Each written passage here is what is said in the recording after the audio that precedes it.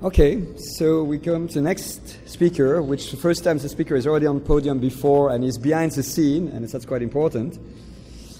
So, Michael Ashburner, at the Department of Genetics of the University of Cambridge, is a geneticist. I mean, for this user community where we are in Bioinformatics, he of course best known as the founder of Flybase and Go. He was also for a long time the research program coordinator and joint head of the EBI, and this together with Graham Cameron, which I don't think we have acknowledged enough during this meeting. I mean, because Graham was instrumental for a lot of things and basically still is. I mean, and he has been behind the scene, I would say, is quite modest. And unfortunately, we wanted to invite him, but there was a problem of tide. I'm not joking. I mean, he basically had a boat trip and he could not do it at a certain date, I mean, because of the tide, if I'm correct. And so he could not come here because of the tide, which is a better excuse than Varig. So, I mean, to go back to Michael, he's both the Pope of Drosophila and ontology, and also known for advocating open access to biological information. As geographical link, it's easy. It's Cambridge, Kingston, and anywhere else in the world, because Michael is always flying to different places, giving interesting talks, and it's, when you meet him, you just ask him a question, where were you before last week, and are you going to be next week? If you're lucky to meet him at EBI. And biolinks, I mean, it would be stupid to cite specific people, because who does not know or has not interacted with Michael? I think this email epitomized Michael. It's from 91. It says, I will not release until I have the table of the aberration in decent shape, so we're awful mess, and so on. I'm cleaning them up. Given my schedule of trips and other business, not to say that I still want to do some science, I expect a new release in July. Mind you, I could prepare a table of gene and AC for you at any time. So, always flying away somewhere, passionate for science, does not compromise on quality, and responsive to any query. He also, maybe you don't know, but he also worked in the building trade. Here he's basically showing us future customers of the EBI, I mean, what he just built. I mean, so that was a site visit, and Michael was showing us the EBI. And if, like me, you're interested in all those juicy tidbits of what happened between Celera and public labs, he just published a book which is quite wonderful, because you'll then learn all of those things which happen behind the scene, which is always quite interesting. So, Michael, thank you for being here.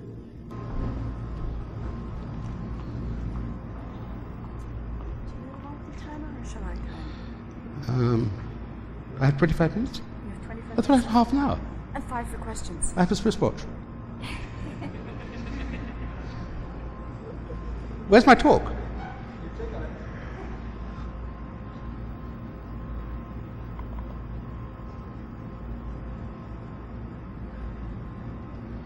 Amos, this is a PC.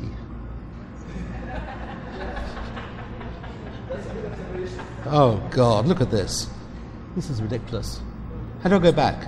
Wait, there should be the mouse here. Can somebody bring the mouse, which was here? I want that one. Yeah. That's it. It was supposed to be a mouse.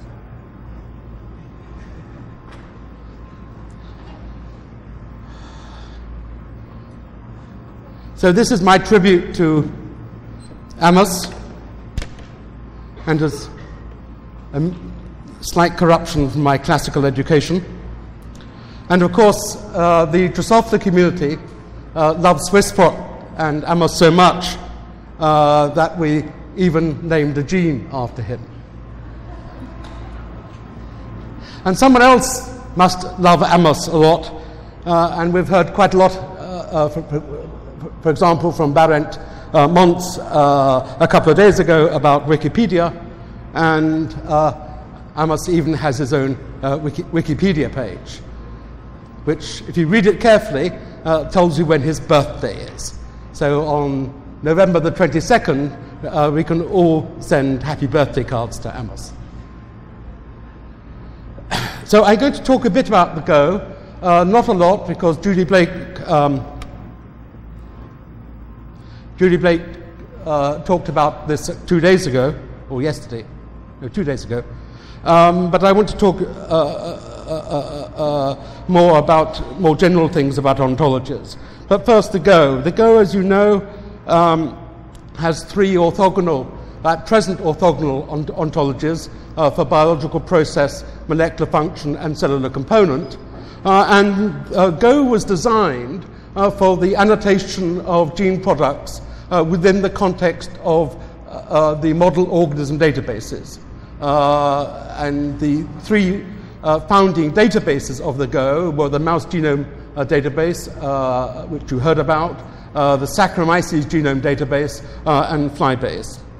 And now Go is used by well over 20 model organism databases. And that it was for the annotation of gene products, the attributes of gene products within the context of model organism databases that Go was designed. And Go, unfortunately, hasn't quite met 20,000 terms. These are yesterday's numbers, but it is now quite large, with essentially 20,000 terms. And the annotation of gene products within the model organism databases, and very importantly within Swiss-Prot and other multi-organism databases such as that at Tiger. These are all to be found in a single database, which allows a single point of query through either scripting or through a browser, such as the friend of Go, Amigo. And this is a small snapshot of Go, and showing transmembrane receptor protein tyrosine kinase activity, and you can go for that and get a list of all the genes in all the proteins in all these model organism databases and in Swiss-Prot, which have been annotated with this term from a single point. Or you could do that programmatically by downloading the database and writing an SQL query. And well over 250,000 different proteins have now been annotated by curators, in which a PhD level, normally a PhD level biologist, has made the attribution between a protein product and a Go term by reading the literature. In addition, there are a number of automatic methods for annotating Go terms, and the entirety of Tremble, for example, has been automatically annotated with Go terms electronically, and these, of course, are of much less reliability, but nevertheless could well be useful. Go is also used for a number of these annotations, of course, are used very extensively either by individual researchers or by those analyzing complex data, particularly microarray data. But Go is also used for other purposes. And there are at least two groups now, one public and one commercial, which have used NLP methods to annotate the entire Medline corpus with Go. The public one is Go PubMed in Germany, and there's also a commercial company which does this. And Go is actually being used quite extensively by the NLP community for the biomedical literature. And that is not something that we foresaw. So Go was founded. Many of the talks here have been historical. Go was founded. The decision to found Go was taken at ISMB in Montreal. In fact, on the Bioinformatics Day of ISMB in Montreal in July 1998, by Steve Kervitz, who was at SGD, Susie Lewis at Berkeley, and Judy Blake from Bar Harbor, and myself. We called it the gene ontology because we had just spent an entire day in a totally windowless room in the basement of a horrible hotel in Montreal, listening to a lot of AI people talking about ontologies. And we thought, basically, they were wasting their time, and that we could do something of practical utility. And we called it the gene ontology, really to tease them and to annoy them. And I'm afraid it worked.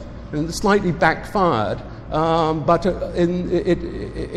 this use of the word ontology, and I'll come back to this later, has at least stuck in this community. But originally,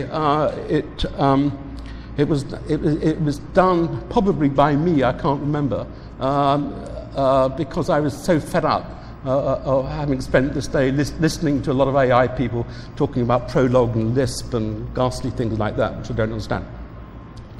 Anyway, but in effect, about a month later, 6 of us got together at the Banbury Centre of Cold Spring Harbour Labs on Long Island, and Judy, Susie, myself, Mike Cherry came from SGD, as did David Botstein, and Janan Epic from MGD. And it was really at that meeting in Cold Spring Harbour in August 98, 8 years ago, that we decided formally to collaborate and build the structure-controlled vocabulary for the description of gene products within the context of our databases.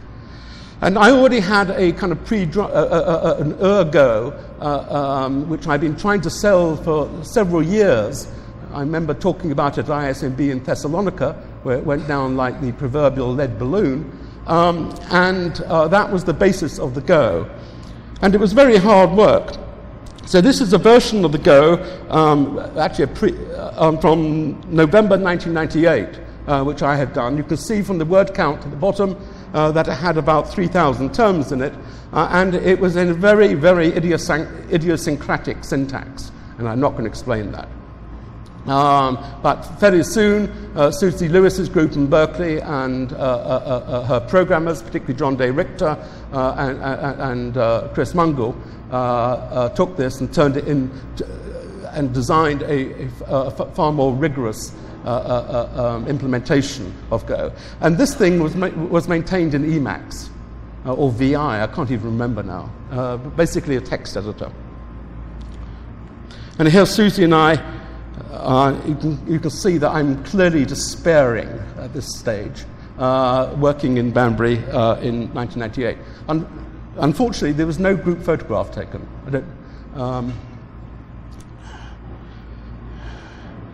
So as Amos remarked, I think, on the first day, ontologies have become very fashionable, particularly if you want to try and persuade funders to give you money to do what Amos thinks is simply a controlled vocabulary. And to a certain extent that is true, and there are some really crap ontologies out there. And this is an example of an ice cream ontology from the New Yorker, actually from, I think, about 1988. However, even the gene ontology, which has now been developed for 8 years, has problems. And I wanted to discuss 3 of the problems with the Go. The first is that the relationships in Go are the 2 relationships we use, is and part of, are poorly defined and not used consistently. And that's going to change. So on the left you see here, if you can read it, a small fragment of the Go as it currently exists, and on the right as it would exist when we've implemented a new relationship type to denote the fact that one process regulates another. And that will be, whereas at the moment these are all bundled in on a single is a relationship. And I'll come back to relationships in a minute in this context only. The second is that Go carries a baggage of implicit ontologies. So if you look at some Go terms here, you'll see terms like cysteine biosynthesis, myoblast fusion, which are compound terms. And so biosynthesis you could think of as being essentially an atomic process, and cysteine's a chemical. And but because cysteine biosynthesis is a sulfur amino acid biosynthesis, which is a amino acid biosynthesis, we have implicitly built within the Go a chemical ontology. And that's not our business. We have similarly built implicitly cell-type ontologies and anatomical ontologies. And that will change. There is a major revision under the hood. It won't be obvious to certainly biologists using Go, but structurally be a major change in which these implicit relationships are made declarative. And we will start probably by integrating the cell ontology, which was developed by Sue Ree, Jonathan Bard, and myself, and is now maintained by Oliver Hoffman at SAMBI in Cape Town. As you see on the bottom here, is there a mouse here somewhere? Yeah. And this is a very typical part of a Go flat file. We will explicitly declare that B-cell differentiation. Oh, God. How do I go back? Yeah. We will explicitly declare that B-cell differentiation is a compound term of a Go term, cell differentiation, and a term from the cell ontology, a B-cell. And that will be done also with chemicals using Kebi and anatomies using the various anatomical ontologies. And that will come within the next year, I hope. The third problem is that by deliberate design, the three ontologies of Go were made orthogonal. And there's no relationship, for example, between terms of molecular function and biological process. Though clearly such terms exist. And we now know how to make those relationships, and those will be instantiated.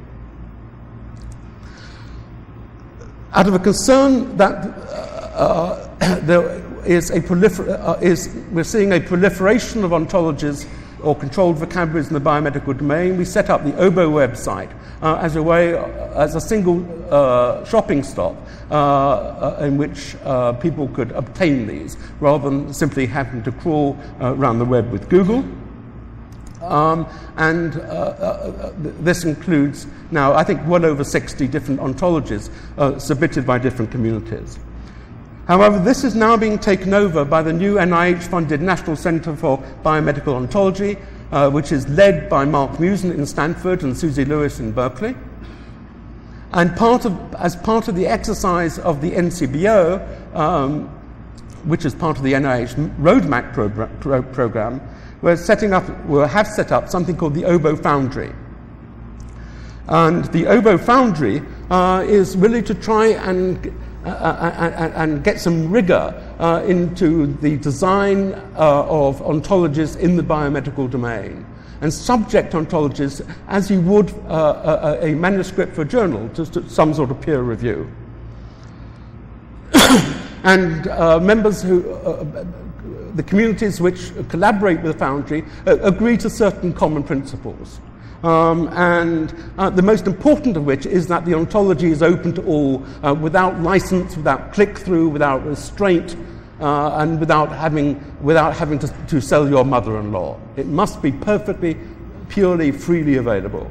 The second, very important, is that the ontology must come from a community.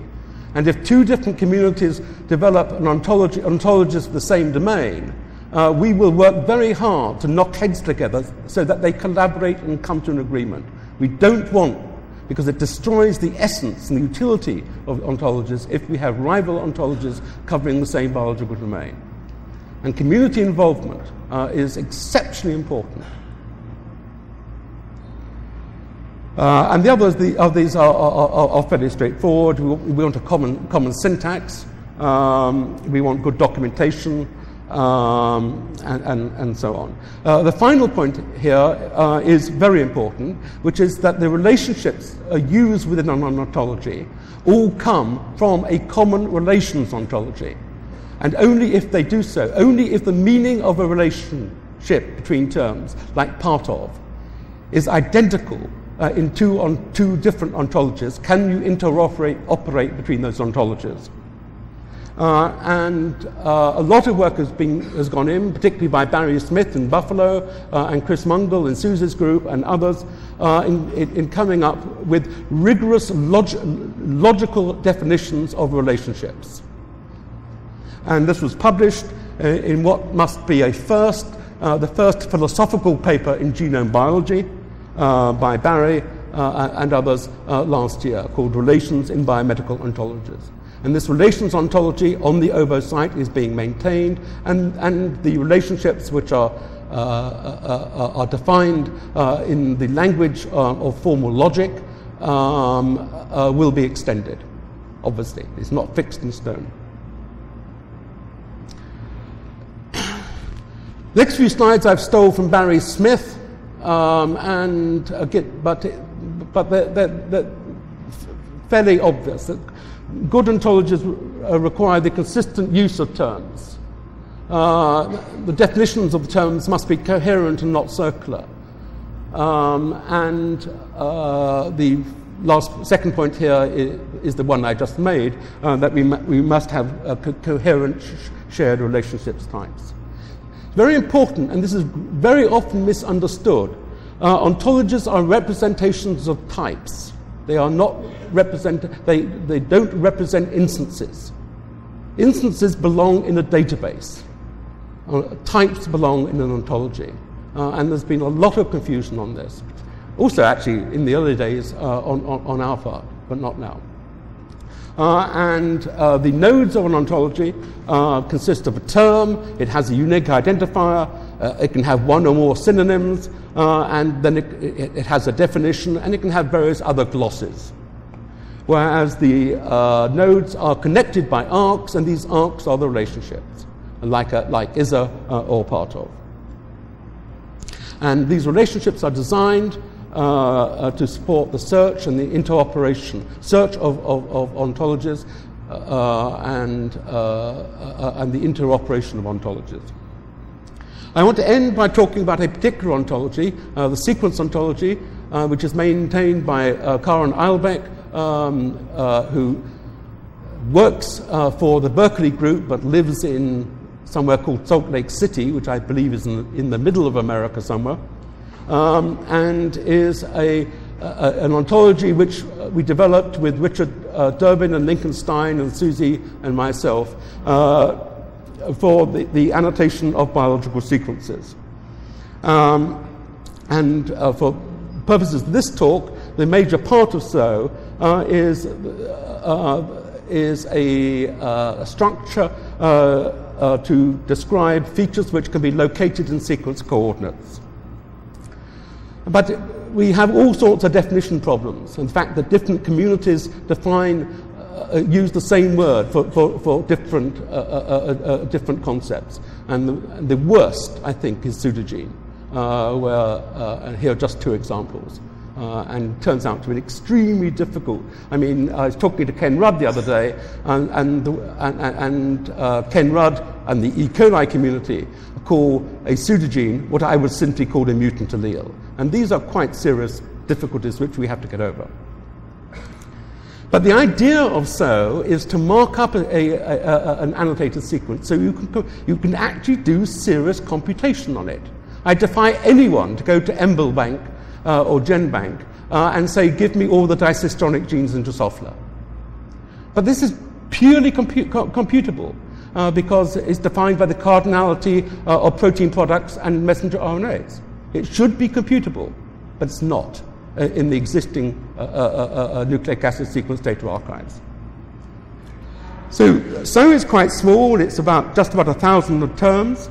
And what I want to discuss now is as an example of how ontologies, if well designed and implemented with instance data, can be used for serious computation. And it has a very extensive part of relationships. So it says that a regulatory region, for example, is part of a gene. And that's a definition we've made. Yeah? It's not a definition which everyone would accept in biology. And these relationships allow validation of annotation. Yeah? Because, for example, so declares that a 3' untranslated region is part of a messenger RNA. So if you've annotated a sequence coordinate as being a 3' UTR, and that sequence coordinate is not included within the sequence coordinates of a messenger RNA, you know that you have made a mistake. and a computer can tell you that you've made a mistake, more importantly. And Karen Albeck realized that we can now use the techniques of a field called classical extensional mereology, which is a field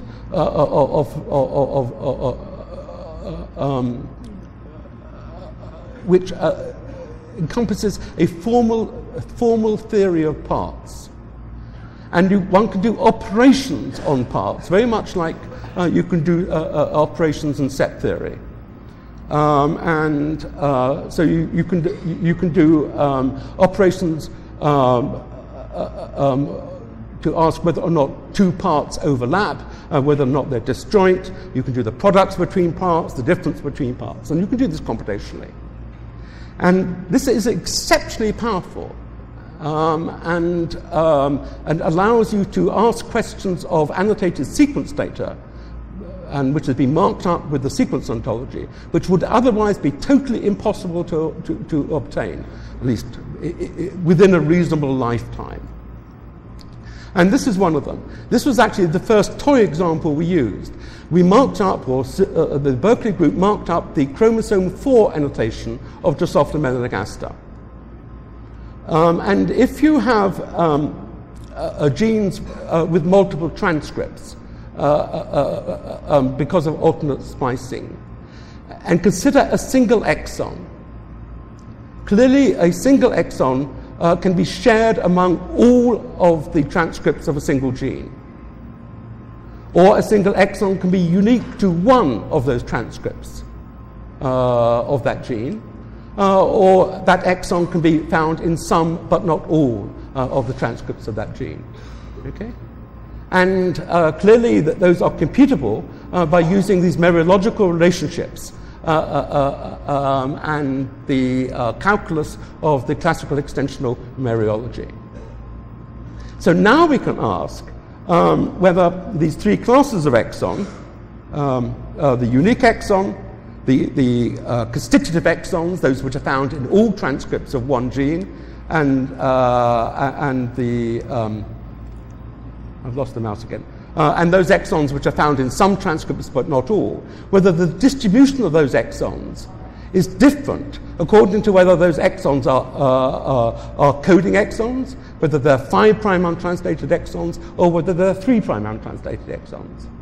And I don't know if you can read the figures there, but for example, the unique exons are the distribution of exons between coding and non-coding exons is very different in Drosophila as to whether these exons are unique to a particular isoform of the messenger RNA or are common to all isoforms of messenger RNA. And this is really computing on sequence annotation in a way which is absolutely impossible if you have to rely upon an EMBL GenBank feature table. And it shows the power of a rigorous ontological description of sequence space and the utility of using that space for genome annotation. And now I think all of Flybase now, and I think all of SGD and Wormbase perhaps, are now using and implementing the sequence ontology. So these are the logos of the groups which now form the Go Consortium. AstraZeneca is down there at the bottom because Ken Fassman gave us seed money before the NIH funded us. And the bulk of the Go Consortium is funded by a P41 grant from the National Institutes of Health.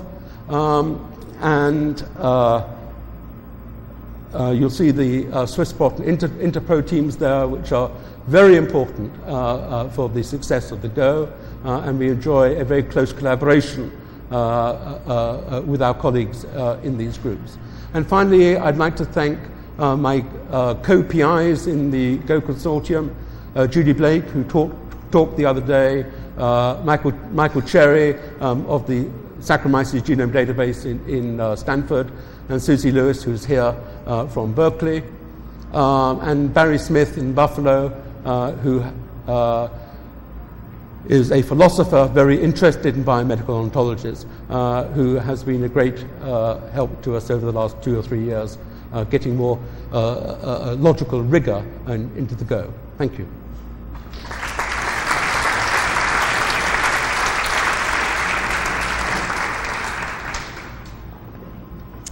Do we have any questions for Michael Ashburner?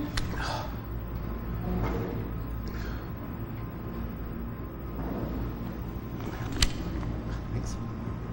Well, thank you, Megan. No? No questions? Everyone wants coffee. Oh, No, it's not coffee. That's not coffee? No. Oh, it's Kathy. Yeah. I thought it was coffee. Thank you very much.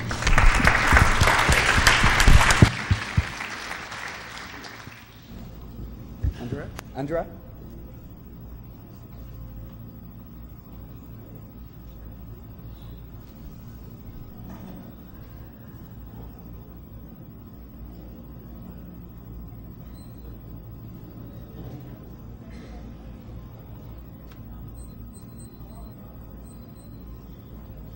Where are you, Kathy? Oh, she's gone.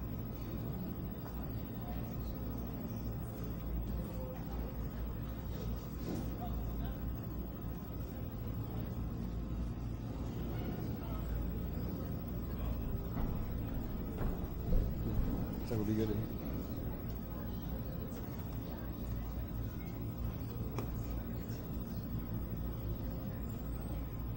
No. Okay, so we get to the fourth talk of this morning session. Sorry, my voice is going away, but I still need it for only a few hours. Then I can shut up. And our last speaker of this first half of the morning is Kathy Wu. Please, Kathy, come in. She is at the Protein Information Resource and the Georgetown University Medical Center, both in Washington, D.C. That's a spelling mistake. She's a plant pathologist by training and computer scientist. She first developed several protein classification systems and databases like HyperClass using machine learning, techniques, neural networks, and so on. And she now heads the PR group. As geographical links, I put Taipei, where you first studied, and West Lafayette, Purdue University, Lansing in Michigan, Tyler, Texas, where you did most of the bioinformatics world, and now Washington, D.C. I put George Whitson for, the BioLink for, your part when you were in Washington, but then everyone in Swiss-Prot Consortium. I was not going to pick up a few names